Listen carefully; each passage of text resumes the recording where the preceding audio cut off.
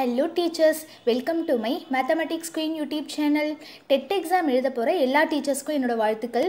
இந்த வீடியோல நம்ம என்ன பார்க்க போறோம் அப்படினாக்க TET paper 2 science question and answersல வந்து part 3 வீடியோ தான் நம்ம பார்க்க போறோம். இப்போ வாங்க நம்ம first question பார்ப்போம். A, B, C, D என்ற 4 பொருட்களின் ஒளிவிலகல் எண்கள் முறையே 1.31, 1.43, 1.33, 2.4 எனில் இவற்றின் ஒளியின் திசைவேகம் பெருமமாக உள்ள பொருள் எது அப்படின்னு கேட்டிருக்காங்க. The refractive index of four substances A, B, C and D are 1.31, 1.43, 1.33, 2.4 respectively.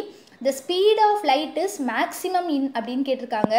இதுக்கு பாருங்க, அதாவது வந்து ஒளிவிலகல் எண் எது கம்மியாக இருக்கோ அதுதான் நமக்கு வந்து திசைவேகம் அதிகமாக இருக்கும். ஸ்பீட் ஆஃப் லைட் வந்து அதிகமாக இருக்கிறது அதில் தான் இருக்கும். ஓகேவா?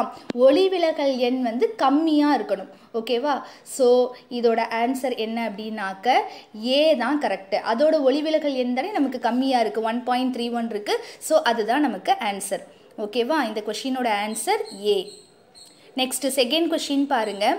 பொருளின் அளவிற்கு சமமான தலைகீழான மெய்பிம்பம் கிடைக்க பொருள் வைக்கப்பட வேண்டிய தொலைவு என்ன அப்படின்னு கேட்டிருக்காங்க. அதாவது ஒரு பொருள் இருக்குது, அதோட பிம்பம் வந்து தலைகீழாக கிடைக்கணும், அதே அளவு இருக்கணும், அதோட பிம்பம் வந்து தலைகீழாக கிடைக்கணும். இது என்ன லென்ஸில் அப்படின்னாக்க கான்வெக்ஸ் லென்ஸில் இருக்குது. சரியா? இப்போ இது வந்து என்ன ஆன்சர் அப்படின்னாக்க 2f தூரத்தில் இருந்தால் தான் அந்த பொருள் வந்து கரெக்டாக தலைகீழாக அதோட பிம்பம் வந்து கிடைக்கும். Where should an object be placed so that a real and inverted image of same size is obtained by a convex lens? அதோட ஆன்சர் வந்து நமக்கு வந்து என்ன ஆன்சர்? 2f தான் நமக்கு ஆன்சர். ஓகேவா? இப்போ நெக்ஸ்ட் தேர்ட் கொஷின் பார்ப்போம். மின்விளக்கு ஒன்று குவிலென்ஸ் ஒன்றின் முதன்மை குவியத்தில் வைக்கப்படுகிறது. மின்விளக்கு ஒளியூட்டப்படும் போது குவிலென்ஸ் ஆனது எப்படி இருக்கும்னு கேட்டிருக்காங்க. A small bulb is placed at the principal focus of a convex lens. When the bulb is switched on, the lens will produce என்ன அப்படின்னு கேட்டிருக்காங்க. இதோட ஆன்சர் வந்து பிரின்சிபல் ஃபோக்கஸில் வச்சாங்க ஒரு பல்பை அப்படின்னாக்க கான்வெக்ஸ் லென்ஸில், அதோட ஆன்சர் வந்து இணைக்கற்றைகளை உருவாக்கும். இணைக்கற்றைகளை உருவாக்கும். A parallel beam of light. இதோட ஆன்சர் என்னது?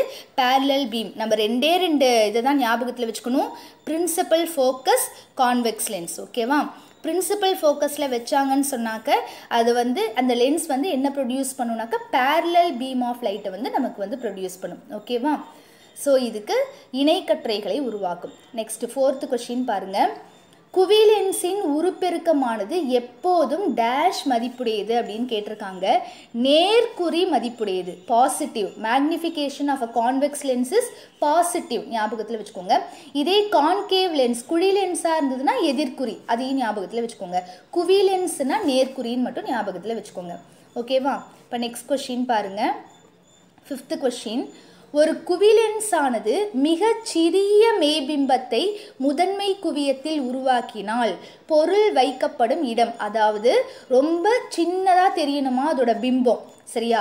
அப்படி இருக்கணும் அப்படின்னாக்க அந்த பொருள் வந்து எந்த இடத்துல வைக்கணும் அப்படின்னு கேட்டிருக்காங்க. A convex lens forms a real diminished point sized image at focus. Then the position of the object is at infinity, அதாவது ஈரில்லா தொலைவு. அதுதான் ஆன்சர். சரியா? சின்ன பிம்பம் ஒரு குவிலென்ஸில் கிடைக்கணும் அப்படின்னாக்க அந்த பொருள் வந்து ஈரில்லா தொலைவில் இருக்கணும், அதாவது இன்ஃபினிட்டி தொலைவில் இருக்கணும். அதுதான் இதோட ஆன்சர். ஓகேவா? இப்போ நெக்ஸ்ட் கொஷின் பாருங்கள். Sixth question. ஆவர்த்தன அட்டவணையில் உள்ள தொடர்கள் மற்றும் தொகுதிகளின் எண்ணிக்கை. ஃபஸ்ட்டு தொடர்கள் தான் இருக்குது பாருங்கள், அப்புறமா தொகுதிகள் இருக்குது.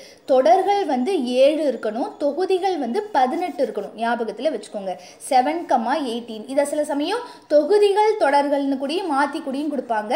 அப்படி கேட்டாலும் தொடர்கள் வந்து 7 இருக்கணும், தொகுதிகள் வந்து 18. The number of periods and groups in the periodic table are, periods வந்து 7 இருக்கணும், groups வந்து 18 இருக்கணும். ஸோ 7,18 மாற்றி கேட்டாலும் உங்களுக்கு கரெக்டாக ஆன்சர் பண்ண தெரியணும். இப்போ நெக்ஸ்ட் கொஷின் பாருங்கள். Seventh question. நவீன ஆவர்த்தன விதியின் அடிப்படை என்ன அப்படின்னு கேட்டிருக்காங்க. எந்த அடிப்படையில் வந்து அந்த நவீன ஆவர்த்தன அந்த டேபிள் பீரியாடிக் டேபிள் வந்து எந்த அடிப்படையில் உருவாக்கியிருக்காங்கன்னு கேட்டிருக்காங்க. அணு எண். ஓகேவா? நவீன ஆவர்த்தன விதியின் அடிப்படை என்னன்னாக்கா அணு எண். த basic of modern periodic law is atomic number. ஓகேவா? Atomic number. நெக்ஸ்ட் கொஸ்டின் பாருங்க. 8th question. ஹாலஜன் குடும்பம் எந்த தொகுதியை சேர்ந்தது அப்படின்னு கொடுத்துருக்காங்க. Dash group contains the member of halogen family. Halogen குடும்பம் அப்படின்னாலே 17வது தொகுதி ஞாபகத்தில் வச்சுக்கோங்க. 17th group. ஓகேவா? ஸோ 17வது தொகுதி. ஹாலஜன் குடும்பம்னா 17 அப்படின்னு ஞாபகத்தில் வச்சுக்கோங்க. ஓகேவா? நெக்ஸ்ட் 9th கொஸ்டின் பாருங்க. டேஷ் என்பது ஆவர்த்தன பண்பு அப்படின்னு கொடுத்துருக்காங்க. டேஷ் என்பது ஆவர்த்தன பண்பு. Dash is a relative periodic property அப்படின்னு கேட்டிருக்காங்க. இதோட ஆன்சர் வந்து எலக்ட்ரான் கவர் தன்மை. ஆவர்த்தன பண்புக்கு மெயினே பேசிக்கே வந்து எலக்ட்ரான் கவர் தன்மை. ஓகேவா? எலக்ட்ரான் நாட்டம்னு ஒன்று கொடுத்துருக்காங்க, அது கிடையாது. எலக்ட்ரான் கவர் தன்மை. Electro negativity. ஓகேவா? எலக்ட்ரோ நெகட்டிவிட்டி ஞாபகத்தில் வச்சுக்கோங்க. ஆவர்த்தன பண்பு பீரியாடிக் ப்ராப்பர்ட்டினாலே எலக்ட்ரோ நெகட்டிவிட்டி. ஓகேவா? சரி, நெக்ஸ்ட் 10வது கொஸ்டின் பாருங்க. துருவின் வாய்ப்பாடு அப்படின்னு கேட்டிருக்காங்க. Chemical formula of rust. துருனா உங்களுக்கு தெரியும் இல்லையா? துரு பிடிக்கிறதுன்னு சொல்லுவோம். அதாவது ஒரு இரும்பு வந்து ஒரு ஈரப்பதத்திலேயே நம்ம ரொம்ப நாள் வச்சுக்கிட்டே இருந்தோம் அப்படின்னு சொன்னாக்க என்ன ஆகிடும்? நமக்கு துரு பிடிச்சிரும் இல்லையா? அப்போ அந்த துருவோட வாய்ப்பாடு என்னன்னு கேட்டிருக்காங்க. அப்போ அதில் எது எதெல்லாம் சேருது? அயனும், இரும்புனா அயன், அது உங்களுக்கே தெரியும். அயனும் வாட்டரும் மிக்ஸ் ஆகிறதுனால தான் துரு வந்து ஃபார்ம் ஆகுது இல்லையா? ரஸ்ட் வந்து ஃபார்ம் ஆகுது. இப்போ நமக்கு நல்ல ஞாபகத்தில் வச்சுக்கோங்க. இரும்பு அப்படின்னாக்க FeOன்னு சொல்லக்கூடாது. நம்ம வந்து அந்த இரும்புக்கு வந்து Fe2O3 அதாவது ஃபெரஸ் ஆக்சைடு அப்படின்னு சொல்லணும். வாட்டரை வந்து H2Oன்னு சொல்லணும்.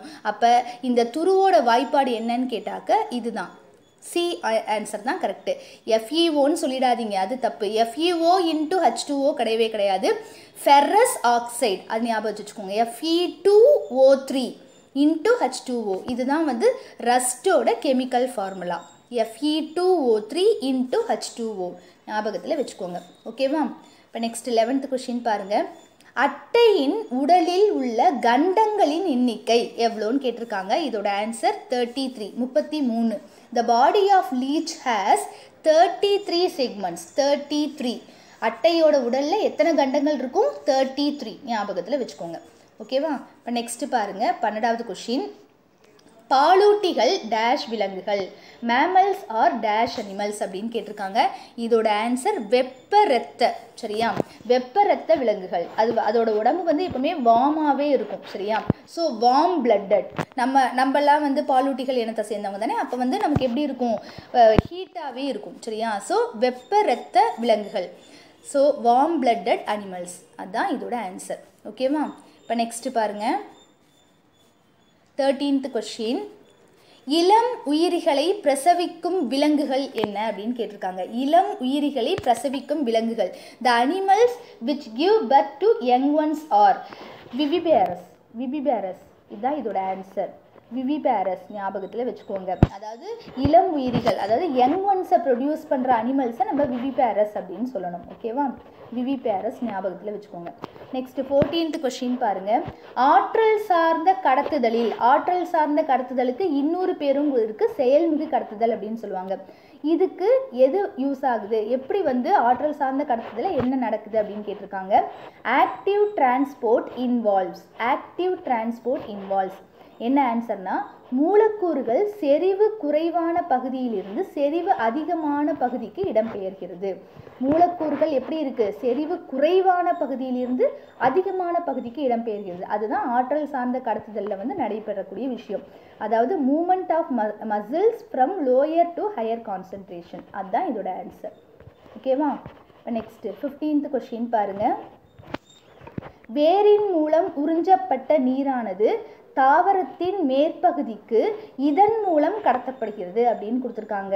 வேரின் மூலம் உறிஞ்சப்பட்ட நீர் வந்து தாவரத்தோட மேல் பகுதிக்கு எது மூலமாக கடத்தப்படுது அப்படின்னு கேட்டிருக்காங்க. Water which is absorbed by roots is transported to Ariel parts of the plant through அப்படின்னு கேட்டிருக்காங்க. ஆன்சர் சைலத்து மூலமாக தான் கடத்தப்படுது. ஓகேவா?